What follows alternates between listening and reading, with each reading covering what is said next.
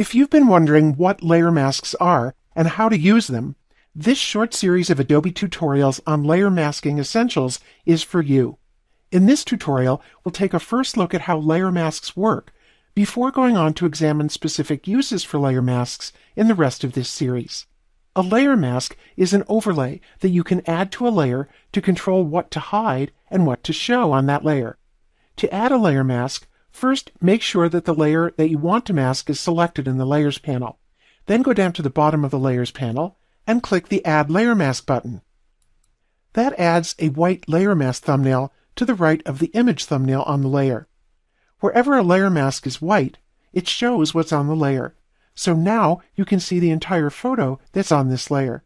Wherever a layer mask is black, it will hide the layer.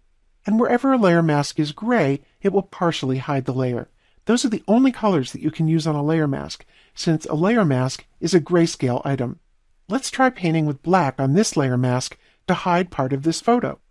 To set that up, select the brush tool in the toolbar. Then use any of the color choosing methods that you're familiar with to set the foreground color to black and the background color to white.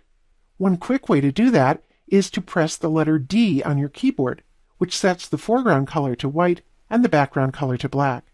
Then press the letter X on the keyboard to switch those color boxes. So again, that's the letter D and then the letter X. Now glance over at the Layers panel again to make sure that there's a white border around the layer mask thumbnail, not the image thumbnail. That will ensure that you're painting on the mask rather than directly on the image, which you usually don't want to do. Now move into the image and start to paint.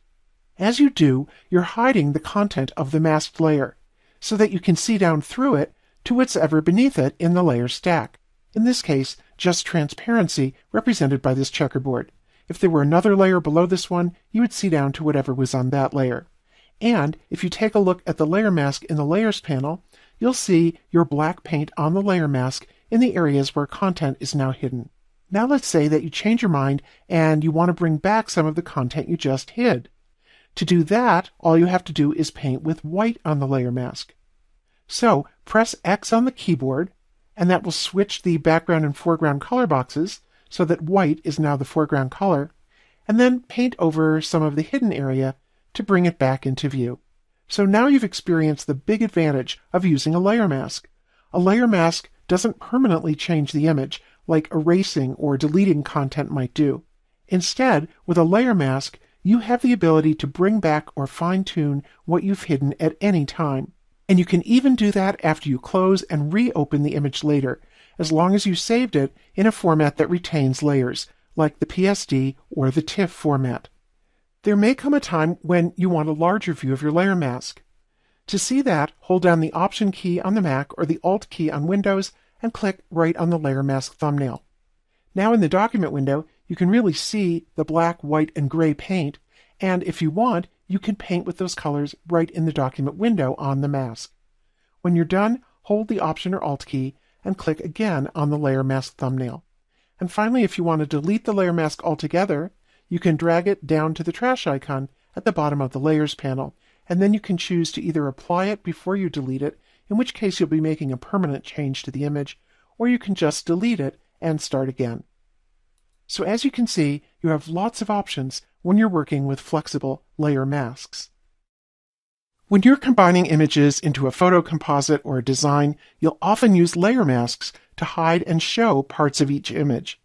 In this tutorial, you'll apply your basic layer masking skills to combine two photos into a simple, creative composite. This file has a forest scene on the top layer and a waterfall scene on the bottom layer. We'll add a layer mask to the top layer that will hide part of the forest so we can see down through it to part of the waterfall below. Start by selecting the forest layer in the Layers panel. Then add a layer mask to that layer by going down to the bottom of the Layers panel and clicking the Add Layer Mask button. Here's the layer mask. Remember that on a layer mask, white reveals and black conceals the masked layer. This layer mask starts out all white, so it's revealing everything on the forest layer. Let's add some black by painting on this layer mask with a soft brush. Go over to the toolbar and select the brush tool. Set brush size and hardness here in the options bar.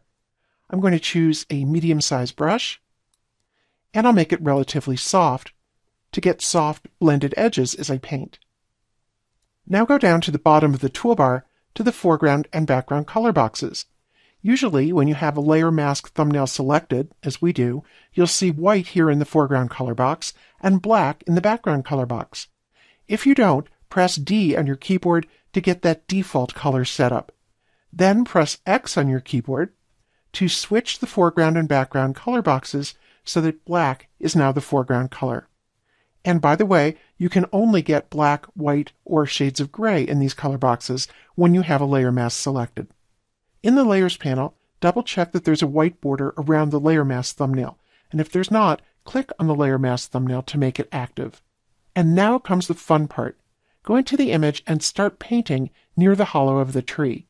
As you do, you're adding black paint to the layer mask, and that black is hiding the forest scene to reveal the waterfall below.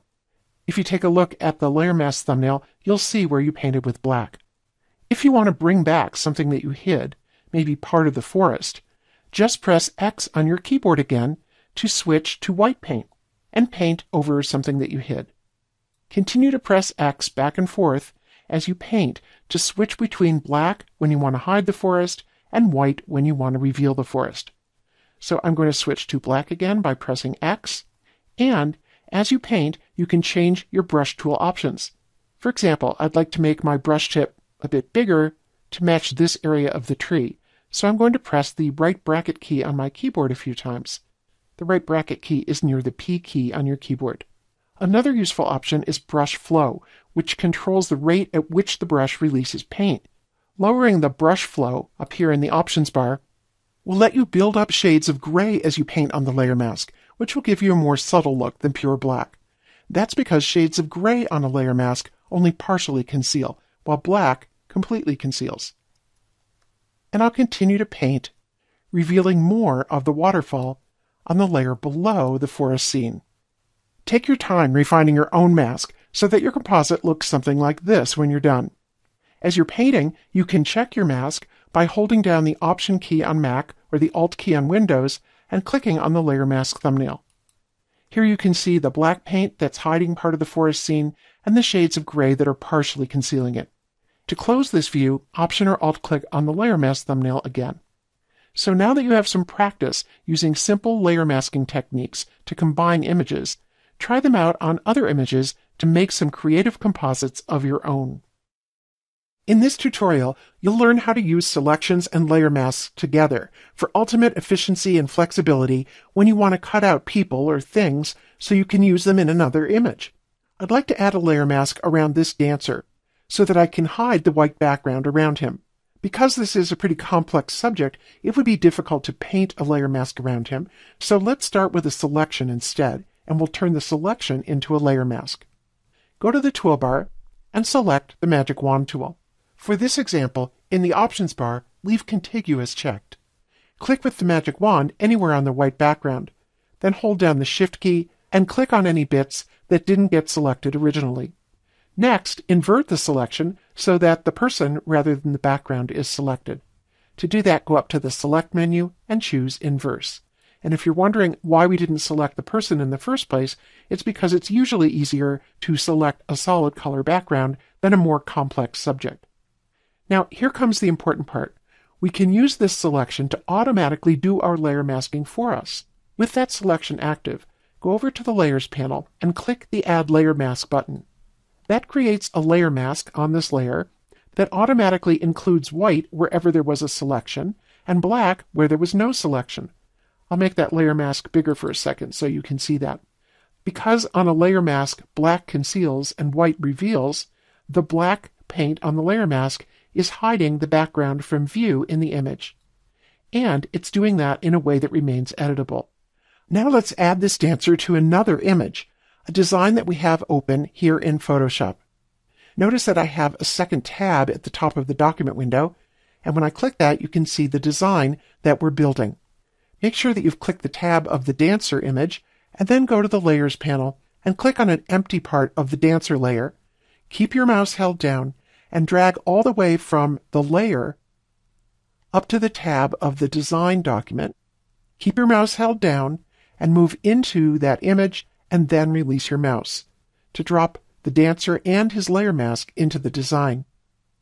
Now to scale and position the dancer, press Command-T on the Mac, Control-T on Windows, and drag any of the corner anchor points in, and then click inside the boundary and drag the dancer into position.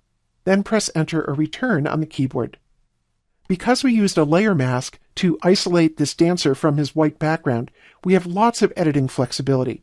For example, let's say that I really don't want this little hoodie tie in the image. I'll move over to the Layers panel, and this is important. I'll make sure that the layer mask thumbnail, not the image thumbnail, has a white border around it. Then I'll go over to the toolbar and I'll select the brush tool, and I'll make sure that black is my foreground color. I'm going to press X on my keyboard to switch the background and foreground colors there, so black is in the foreground. And then I can just click and drag over that hoodie tie to remove it from the photo. And I'm just hiding it on the layer mask. I'm not permanently deleting it, so I could change my mind and bring it back by painting with white there. So that's how and why to use selections and layer masks together to isolate a person or an object, so that you can bring them into another image or even replace a background. Layer masks are a great way to hide and show content when you're working with image layers. But did you know that layer masks work the same way when you're making photo edits using adjustment layers? Let's see how that works in this tutorial. By the way, in case you're not familiar with adjustment layers, they're just a more flexible way of photo editing than making adjustments directly on a photo layer, using a command from the image menu, for example. So let's start by adding an adjustment layer to this photo. In the Layers panel, I'll click the New Adjustment Layer button here, and I'm going to choose to add a Hue Saturation Adjustment Layer. That creates a brand new layer above the background layer that contains the photo, and that new adjustment layer comes with its own layer mask, which you see right here. With this adjustment layer selected, in the Properties panel, you can see the controls for this adjustment layer. And by the way, your Properties panel may not be located here. It might pop out on top of your photo. So here, I want to increase the saturation. Keep your eye on the photo as I do this. I'm going to take it way up, more than I normally would, so that you can see that this is increasing the color saturation throughout the photo.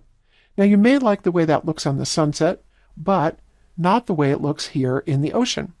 So what we want to do is use the layer mask that comes with every adjustment layer, to control exactly where this effect appears in the image.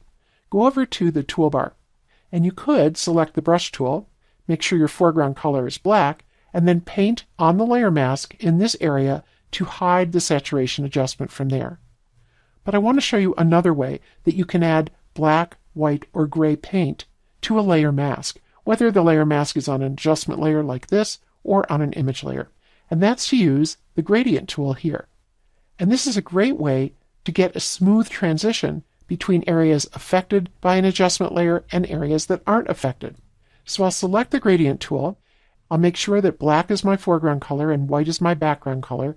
And if it's not, press X on your keyboard. And then take a look at the first option up here in the gradient tools option bar. It should show you a black to white gradient. If your gradient doesn't look exactly like this, then click on this option, and in the gradient editor that opens, select the black to white preset and click OK. Now remember, we want to hide this adjustment from the bottom of the image, but have it appear toward the top of the image where there's sunset. So I'm going to start at the bottom of the image, where I want black to hide this effect, and I'm going to drag this line up toward the top of the image. Now the length and direction of this line will change the effect that it has, and you often have to do this several times, and that's okay to get just the look that you want. So let's try it like this. That's not too bad, but I really think that it's hiding the saturation throughout too much of the image, so I will try again. I'll start at the bottom, and this time I'm just going to drag up to about this far, and that's doing just what I wanted. It's showing the saturation effect in the sky, but it's hiding it where it was too strong down here at the bottom of the image. Let's take a look at the layer mask to see why that's happening. I'll hold the Option key on the Mac or the Alt key on Windows to show you the layer mask here in the document window. And you can see that it goes from black through shades of gray and up to white. And where the mask is black, it's hiding the saturation effect. Where it's shades of gray, it's partially and gradually revealing that effect, and where the layer mask is white, it's completely revealing the increased saturation effect. Let's go back to the regular view again, so that I can remind you that you can have multiple adjustment layers on the same photo. So you may want to try adding a brightness contrast adjustment layer, increasing the brightness in the ocean, but trying to hide that increased brightness from the sky. And you would do that by dragging a black to white gradient from the top to the bottom. So give that a try on your own and experiment with using layer masks on your adjustment layers to target exactly where your photo edits appear. After you've added a layer mask, you can fine-tune it using some controls in the Properties panel and the Select and Mask workspace. We'll take a look at both in this tutorial. Here I have an image with two layers, this dancer outdoors on the top layer and this stage on the bottom layer.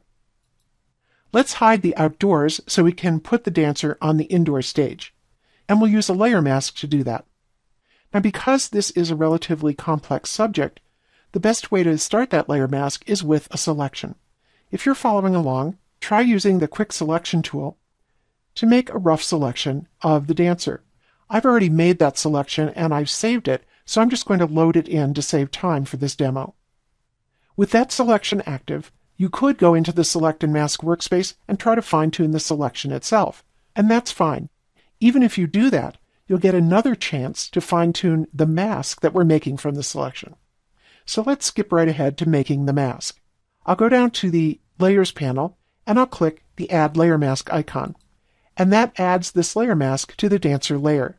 The black part of the layer mask represents what wasn't selected, and the white part represents what was selected. And the black is hiding that outdoor background, as you can see here in the image. But the mask isn't perfect. So there's some fine-tuning to do at the mask edge. And even before we do that, we can go into the Properties panel and look at the controls there. The Density control makes the black paint on the layer mask less dense. In other words, it's making it gray. And where a layer mask is gray, it becomes partially revealing. And so we can partially see down through to the image of the dancer outdoors. I'll put that about here just for a little unusual background. There's also a feather slider here, and if you drag that, it blurs the edge of the mask. I think in this case we'll leave it at 0. And then from here you can access the Select and Mask workspace that has lots of controls that you can use to fine-tune the mask. When you click there, a separate workspace opens, and this is the same workspace that you may be familiar with from fine-tuning selections. Over on the left are some useful tools, including the Refine Edge tool here. With that tool, I'll move into the image, and I'm just going to drag over these areas where I can see some of the original background, where the mask isn't perfect. And up here in her hand, maybe over here. You can take more time than I am right now. But the idea is to just clean up the mask edge. There's another tool that comes in handy, and that's the Brush tool. And with this tool, you can manually paint to fine-tune the mask. There are also some useful sliders over in the Properties panel on the right in this workspace. The Smooth slider will smooth out the mask edge. The Feather slider, just like the Feather slider in the Properties panel, will add a little bit of softness to the edge. And the Contrast slider will do the opposite. It will crisp up or sharpen up the edge. And then if you need to, you can pull the edge in by dragging the Shift Edge slider to the left if you have any little bit of haloing. Down in the Output settings, choose to output to Layer Mask, and that will refine the same layer mask that you started with. And then click OK. And that closes the Select and Mask workspace. If you need to go back in again, you can do that by selecting the mask thumbnail and then clicking Select and Mask here in the Properties panel. So those are some ideas about how to fine-tune a mask after you've added it to a layer.